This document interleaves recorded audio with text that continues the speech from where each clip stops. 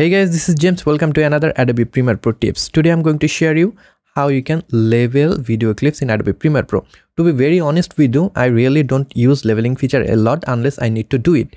If I'm working with a complex video project, then I use the leveling feature. But yesterday I have faced one problem, which is suppose I want to level a video file. This is a video file. I want to level it. If I want to level it, what I need to do, I need to right click here, then I have to go to here. Then suppose I want to level it yellow. If I click here, then the video level color have been changed, but the audio level color haven't changed.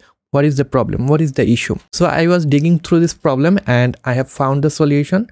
So I thought, why not share with you guys, right? So how you can fix it? Very simple fix. You need to go here, which is the menu for the timeline.